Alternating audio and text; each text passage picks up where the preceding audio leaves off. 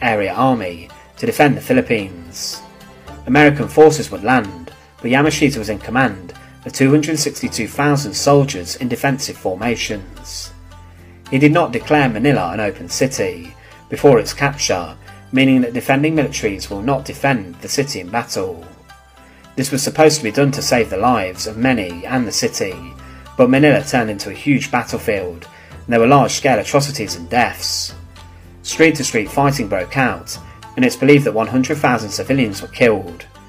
But after the surrender of Japan, from the 29th of October to the 7th of December 1945, Yamashita was placed on trial in Manila for war crimes relating to the massacre and the atrocities against the civilians and prisoners of war.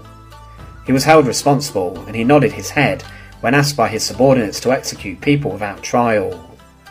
The main accusation was that he failed in his duty as a commander of the Japanese forces to prevent atrocities